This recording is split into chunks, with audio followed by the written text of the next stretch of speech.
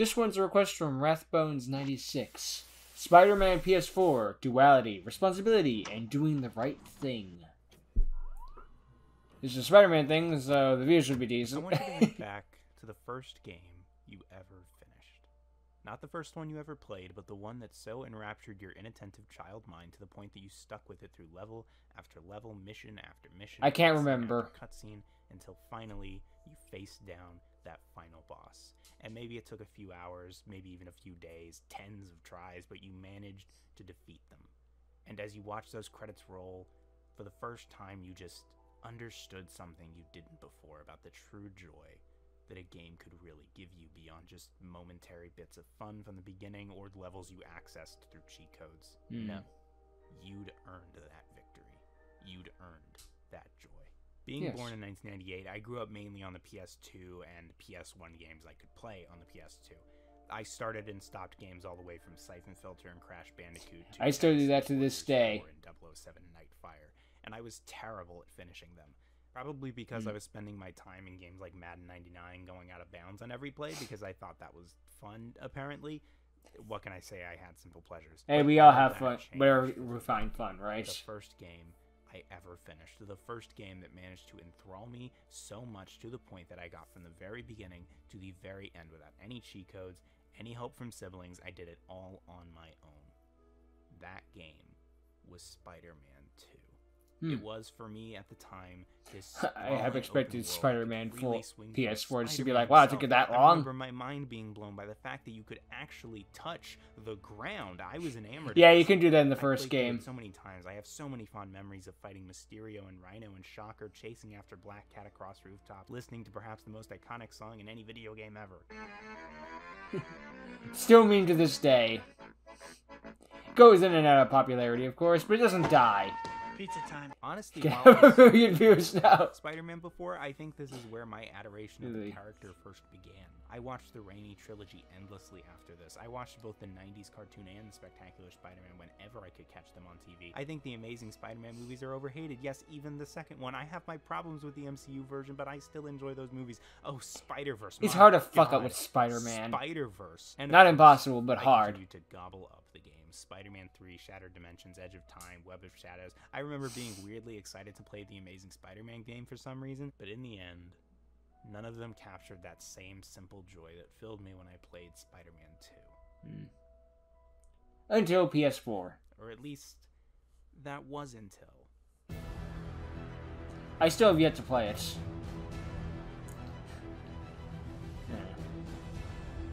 I see why people love it. Of such titles as Ratchet and Clank and Resistance. It's one of those games where it's like, this is great, you should go play it. I'm good.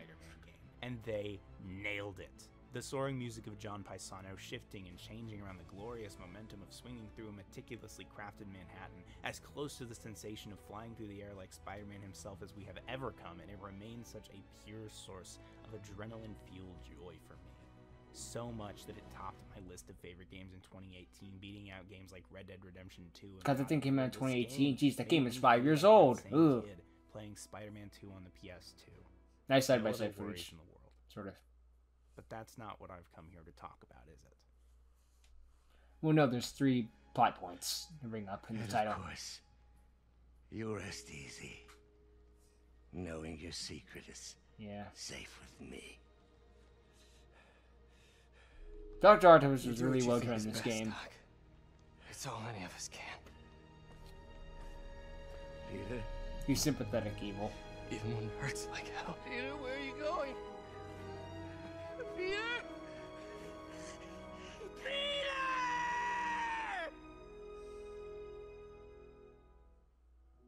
What Spider-Man PS4 did that Spider-Man 2 could never do was pair that simple joy, that thrill of being Spider-Man, with one of the best Spider-Man stories I've ever seen. A story it is a really good story. Just repeat the same Spider-Man tropes that interrogates the very concept. Finally, an original story, relatively, is based on.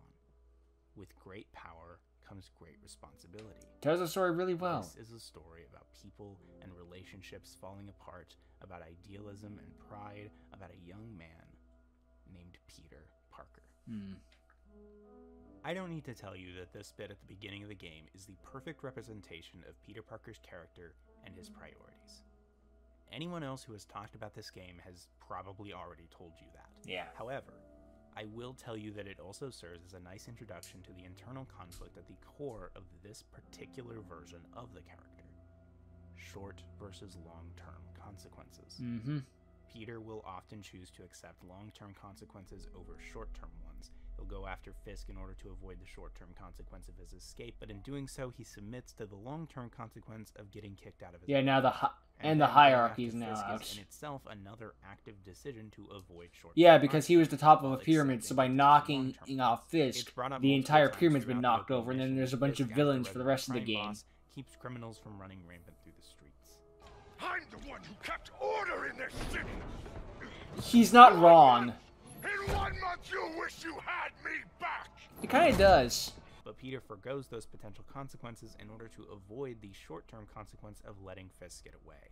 And of course, it's the absence of Fisk that ultimately allows for the demons to make their move. What's interesting here is that no matter what happens or which consequence ends up occurring, Peter will blame himself for it.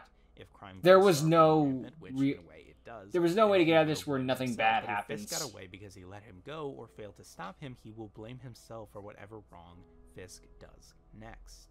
In a situation where neither option lacks a negative consequence, Peter's mindset always sets him up to fail, because no matter what decision he makes, he will always be responsible for the outcome. It's always on him. So of course he focuses more on the short-term consequences, because at least then he can have some semblance that he did the right thing before he gets back to his apartment and realizes that all his stuff is gone, and he not only has to go all across the city searching for it, but he also has to then actually find a place to stay the night. Ultimately, the delay of long-term consequences means that his focus will always be on short-term gratification, and better he hurts than someone else in the meantime. But that doesn't mean those long-term consequences don't still gnaw at him when they come to pass. Because for someone like Peter Parker, losing his apartment or his job are pretty light consequences when compared to some of the consequences he has to deal with as Spider-Man. Yeah. Consequences like the death of Miles Morales' father. Martin Lee took his opportunity after the capture of Fisk to begin his vengeance on Norman Osborn, which led to the City Hall bombing that killed Miles' dad. One way or another, as far as Peter is concerned, this happened as a result of the long-term consequences of him putting away Fisk and the short-term consequences of him failing to stop Lee in time. He can't even properly console Miles after it happens, because as far as he's concerned, this is his fault.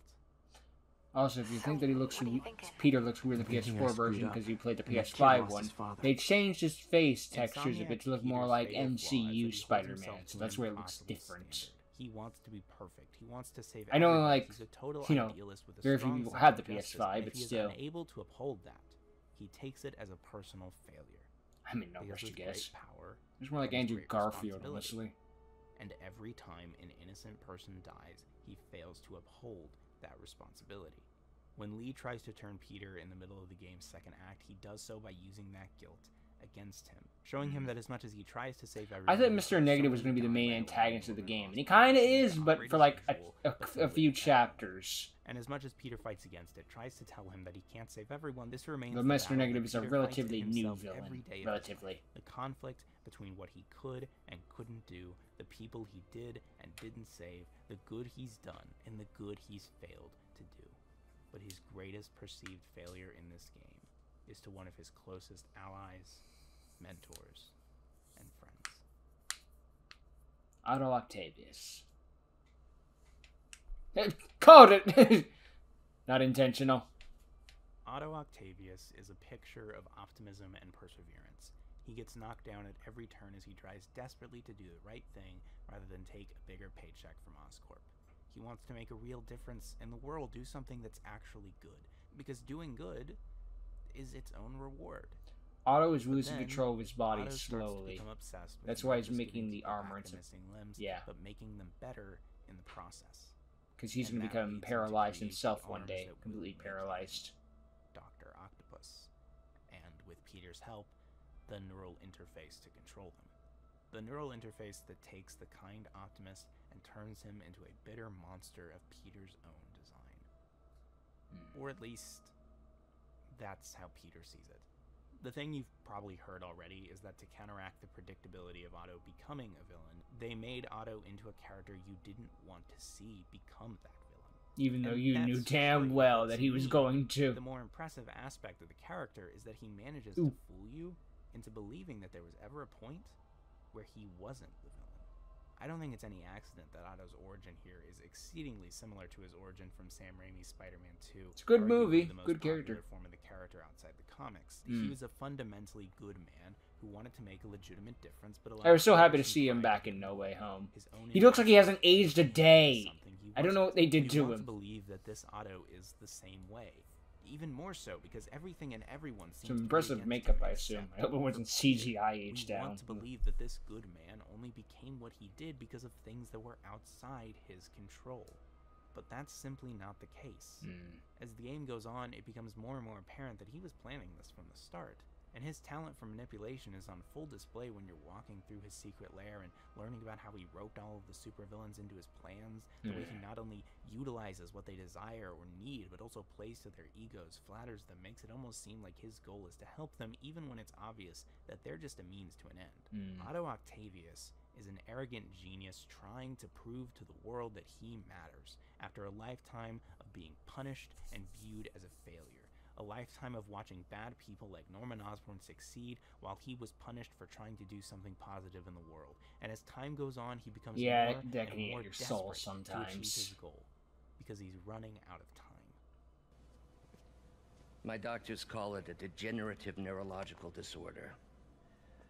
Probably caused by overexposure to toxic chemicals in my reckless youth. Otto Octavius is not a good man. Is there anything I can do? There's some sympathy you can find in him. The worst part is, it only affects the muscles. The mind continues to work, but it can no longer do. Physically, he's falling apart, even if his mind has never been sharper. While Norman gets richer and more successful, he's losing everything. The arms are not only his way of getting revenge on Norman, they're his way of helping his body to keep up with his mind. For the first time in my life, I don't feel like a failure. I feel like me. I'd like to feel like that sometime. Kidding. Terrified of dying a failure, dying unremembered, dying weak and helpless, while the man he thinks never deserved it only gets more and more of the recognition Otto's only dreamed of. But Peter sees none of this. When all the supervillains escape the raft, and he's been nearly killed, when Otto shows up and reveals himself as the mastermind of it all, the very next thing we hear him say is... Dr. Octavius, why? How did I let this happen? How could he let this happen?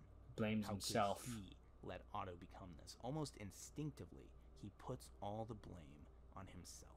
From the beginning, Otto was a mentor and a friend, perhaps even that often elusive thing for Peter Parker, a father. Otto was everything Peter wants to believe that people are. Inherently kind, giving, and selfless, Peter wants to believe in people. He wants to trust them, and Otto knows that. So he gave Peter the side of himself that wasn't angry and resentful. He gave him the side of himself that wanted to change the world, not the side that just wanted to matter. Because he knew that if he gave Peter one side of himself, he'd never be willing to believe there was another. Because there's one thing that Peter never believed in. Rejecting duality. Ironic, yeah, but it's true. Insomniac's Peter Parker does, in a way, reject the very concept of duality. The idea that anyone can be more than one thing. Said Peter Parker, Spider-Man. Spider-Man. Black and white perception of the world. You're either a good guy or a bad guy, an ally or a victim, a hero or a villain. Life is rarely that simple. When it comes to Peter's character himself, Peter might have these two identities, but really Spider-Man is just an extension of Peter's own ideals and sensibilities. He's Peter's desire to do and be good, just in different ways than Peter is able to on his own. At the end of the day, Peter might have two identities, but they're essentially the same identity in two different sets of clothes. Basically, yeah. Literally. Peter Parker is Spider-Man. Peter is a good person. He genuinely wants to help people and make the world a better place in whatever way he can. sometimes with an unhealthy disregard for his own well-being. There's not a single part of himself that isn't selfless, whether as Peter or Spider-Man, and with his general desire to trust others and believe in their inherent good, of course he would assume that everyone around him also has a singular identity. And it's that assumption that often endangers his relationships. Take Mary Jane, for example. When we start the game, they're not even on speaking terms. No, breakup, bad breakup, happen off screen. The reason for their breakup remains unclear for a large chunk of the game until finally, Peter's singular understanding of MJ as a damsel that needs to be saved leads him to unwittingly interrupt her before she can get crucial information about their shared plight. Yeah. You know, this is exactly why we broke up. I thought we broke up so you could focus on your career. We broke up because you wouldn't stop treating me like a baby. Don't do this, There's MJ. Don't do that, MJ. Oh, that's Well, too you get yourself into dangerous, trouble MJ. quite a I may bit. not have super spider powers, but I'm not made out of glass. Well, I know Peter that. couldn't think of MJ as anything more than someone that he needed to protect, and that completely invalidated the very concept that she could ever do anything for herself. Through his mindset of rejecting duality, It's not that I don't think you can take care of full yourself, it's that I identity, want to be denying there her to the help ability you. to Isn't that what I'm direct supposed to and do? Be a in guardian? way. So not only does he reject duality because he isn't able to see it in himself, he also does it as a sort of defense mechanism. Contractually obligated Spider-Man lifting up big so that he can thing. better understand who is who in his world, who needs to be saved, who can help, and who is the enemy. If those identities start crossing over with one another and shifting over time, then things get complicated, people get hurt, and he will believe that it's his fault. His rejection of duality is a means of self-defense, an attempt to control reality enough to prevent those short-term consequences like MJ getting hurt, regardless of how much that long-term consequence of losing her will hurt when it comes to pass. But throughout the game, this perception is consistently challenged. While he's blaming himself for Otto's turn, he's watching Martin Lee, a man he always knew to be kind and giving, turn into the monster that is Mr. Negative, and Mr. Negative himself and his ability to bring out the negative side of people force him to question the capacity for that duality in literally... He is from the comics, though. He's not something the game made up. I only said that because I thought the game made it up. Being the damsel in need he always saw her as. And he sees video games can make up new characters. I don't care. Stricken kid he failed to connect with. Just didn't know he was an actual Spider-Man villain. How to be strong, because he realizes that what he needs more than anything after everything he's been through is to be reminded that he can still be strong. This all comes to a head when, after fighting off both Electro and Rhino with broken bones, he has to save Aunt May from a fire. MJ helps to get May out, and Miles saves him when he falls. It was the people he thought he needed to save that end up saving him. Yes. Through confronting that rejection of duality, Peter has to recognize the duality in himself. That while he's often strong and capable, he has limits. Spider-Man might be able to fight heavily armored giants and a flying dude with electricity coming out of his arms, but Peter Parker is still human. Just because you have great power doesn't mean that everything is your responsibility. This is all my fault. No, not the song again. You are not alone anymore, Pete. You have to be willing to do what you can and recognize what you can't. Trying to do everything and save everyone, especially all on your own, is impossible. That's the Superman conundrum, actually. You just can't do. People that you just can't save. The Superman conundrum, too. Wants to save everyone, but he knows he can't, and that breaks him. May is dying from the devil's breath that Norman Osborn created, and that Otto unleashed. In an effort to make an evil man suffer, Otto caught a kind old woman in the crossfire. Through all this destruction, all this pain, all he's really done is hurt those who were just trying to help. And now, Peter has to face him. They both had visions of changing the world, just in different ways. Peter makes his own super suit for this. Otto wanted to destroy the bad. Peter doesn't want to fight him. See, that's him. He doesn't want to hurt Otto, but he has to. The neural Using interface the same tech made him into this. The neural interface that Peter was instrumental in creating. And the only reason that Otto became this was because their lab was declared a safety hazard and their grant money was taken away by Osborn, which must have planted the seed of revenge in Otto's mind. And all of that only happened because Peter was late for work because he chose to go after Kingpin instead. This is all Peter's fault. Such a disappointment. Parker.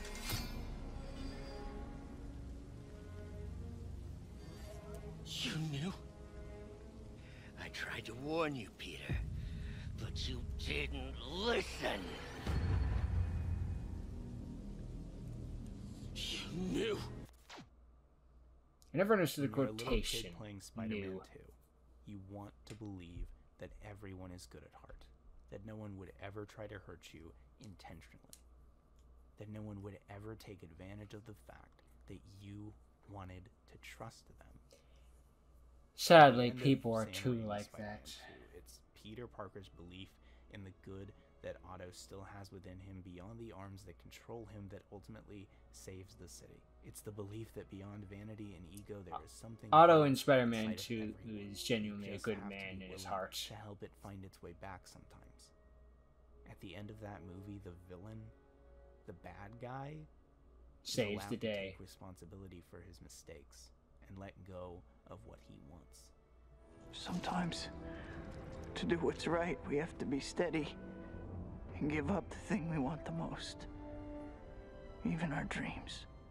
And I don't think that's bad, not by a long shot, but what Spider-Man PS4 does is take that idea and expand on it and ask the question, what if Otto refuses to be saved? Yeah.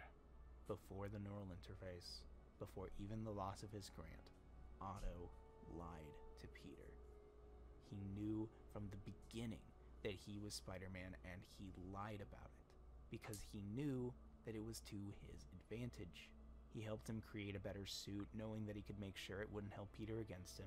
He concocted stories about working on security for the raft. He flattered Peter by constantly reminding him of his intelligence. He stirred pity for himself by telling Peter about his disorder and about Norman's unethical science. He appealed to Peter's desire to change the world for the better.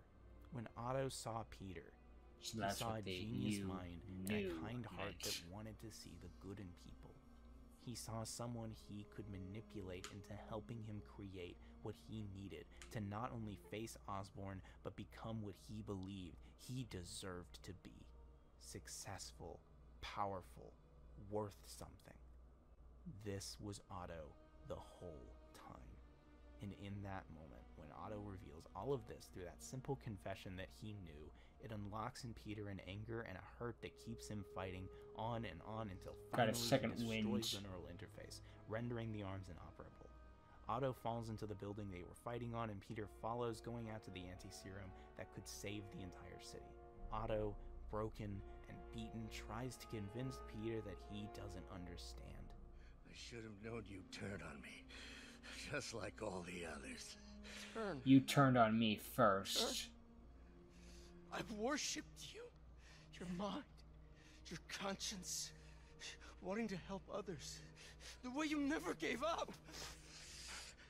That's because men like us have a duty, a responsibility, to use our talents in the service of others. Even if they don't appreciate it, we have to do what's best for those beneath us. And when Peter rejects that, Otto falls back on his one scapegoat. Yes, of course. You're right, Peter. Oh, I see that now.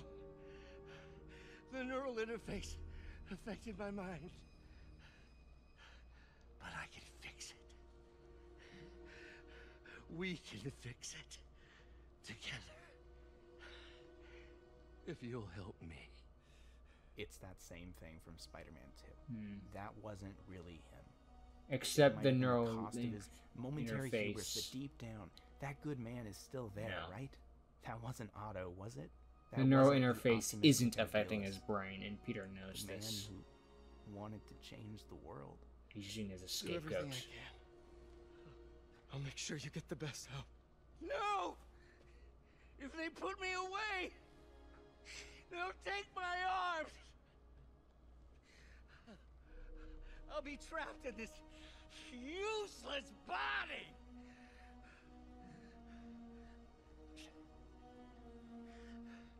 Please, Peter. That wasn't me. You said you'd never abandon me. You promised. Remember? The man lying here is weak and in shambles, desperate to remind Peter of what he always thought Otto was. He's ashamed of that weakness, terrified of being forgotten and thrown away. This moment is where we see, for the first time in this game, the true Otto Octavius. A man who spent his whole life trying to use his gifts to do what was right, to save the world one problem at a time, only to be pushed down and watch from the ground as the world's worst people continued to succeed while he was left behind. And he didn't care who he hurt if it meant making his way back up. Even the one person who really did care about him. There's a moment here where I fully believe that Peter almost decides to give Otto another chance. He almost decides to believe in that man that Otto wants him to believe in, that he wants to believe in. Not the scared, angry, bitter man who betrayed his trust at every turn, but the man who just wanted to do the right thing. And of course, you rest easy, knowing your secret is safe with me. You do what you think is best, Doc. I can't take a short-term consequence this time. I need a long-term one. Peter? Even when it hurts like hell. Peter, where are you Long-term going? benefit over short-term one this time.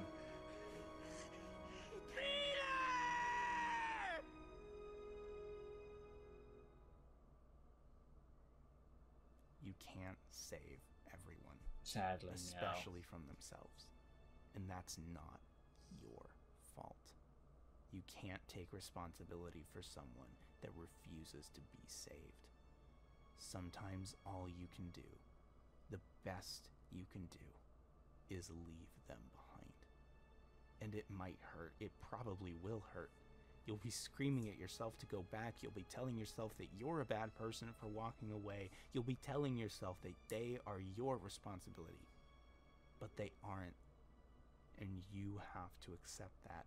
You have to be willing to let them go even when you don't want to, even when they're pleading with you to hold on. Sometimes that's just what's best. Sometimes your only responsibility is to let others take theirs.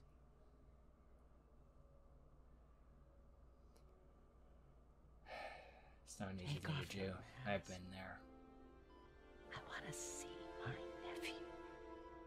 She knew too.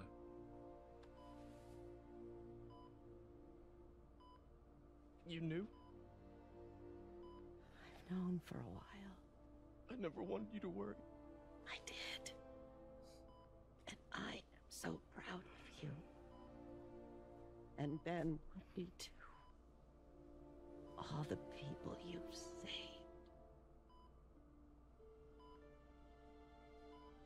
I don't know what to do. Yes, you do. You know what Holmes steals this idea without me dying. Except spoiler warning, they actually freaking do it. Save the entire world of one person.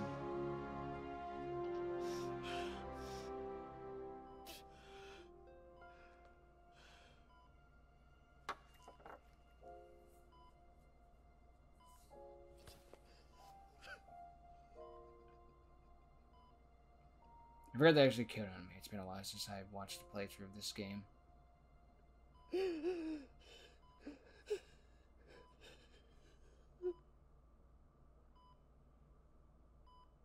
Then a nurse walks in. Oh wait, Peter Parker Spider-Man?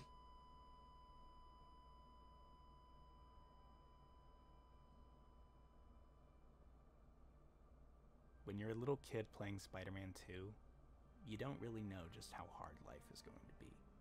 You don't know about all the hard decisions you're going to have to make, all the people that are going to hurt you, all the people that you're going to lose. That joy of finishing a game for the first time ever is the strongest, purest emotion that you've ever felt up to that point. You don't know that there's so much else you're going to have to feel. Yeah. And so much of it does not feel good. There's a lot of pain, negative emotion. People won't be who you want them to be, and you're going to have to make decisions that you don't want to have to make.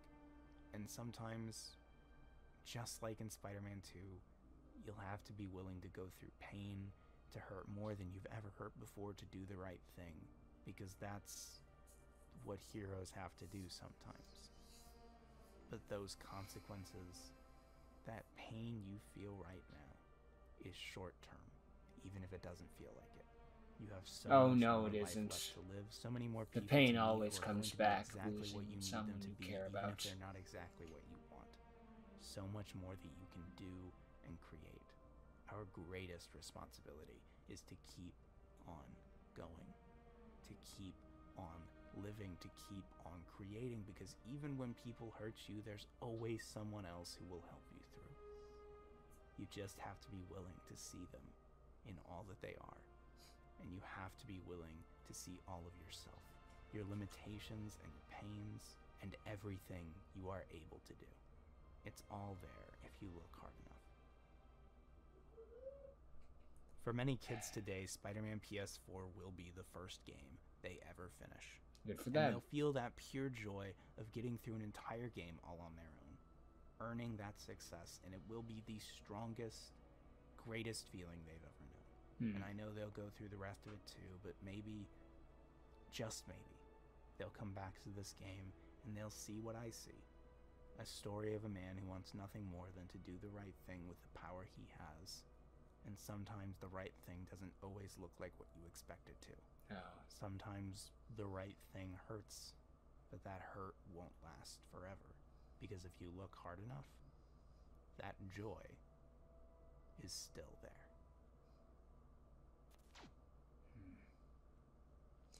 I believe they get back together at the end of the game. I don't remember fully.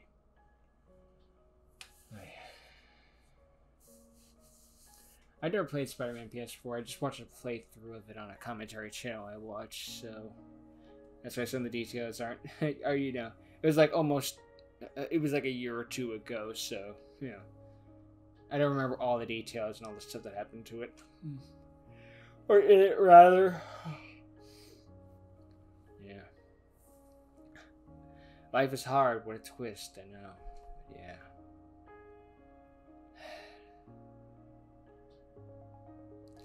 I don't... It's not that I don't understand what Spider-Man's going through. I do. It's... You want to see good in humanity, but every single day it just seems like, man, you know what? Fuck humanity, you know? I don't know. I just want to help people. Even those who probably don't deserve it. But I do remember one thing. Rathbone did send me a DM in Patreon that he wanted me to read. It's the reason why he wanted me to react to this video in the first place. It's because it's a lesson and a cautionary tale for me. To not take responsibility for people who don't want my help. To see that the bad things people have done aren't my fault, even though I was involved. And that sometimes, only sometimes, the best thing you can do to help someone you believe in, even to be a friend, is to leave them behind.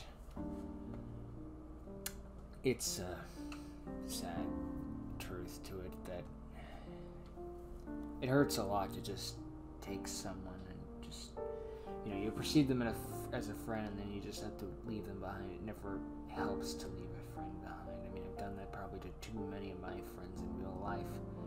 For no good reason either, just, I don't know. I don't know why I do the things that I do. Well, I do, but I don't know. I see where you're coming from, Rats, in that it isn't easy to leave a friend behind and not take responsibility for actions that are entirely not your fault.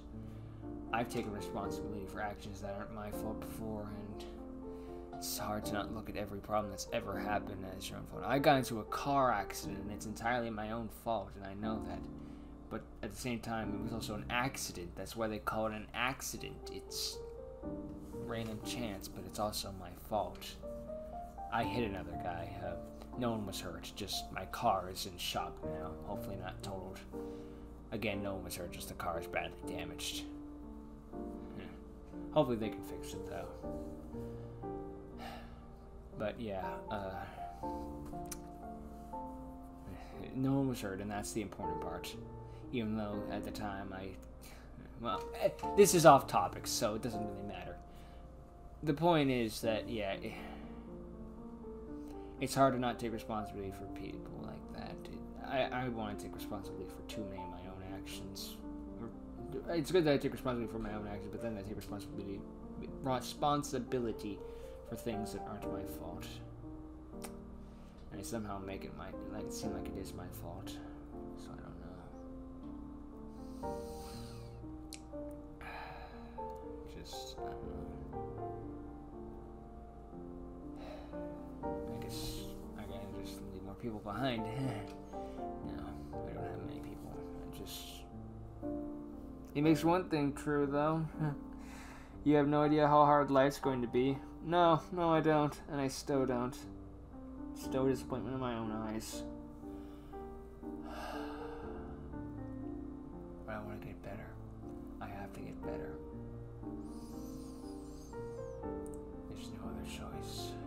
I gotta improve. If not for myself, then for others. Because I'm all they have. Don't really have an outro for this, so I don't know. Insert wacky outro here, I guess.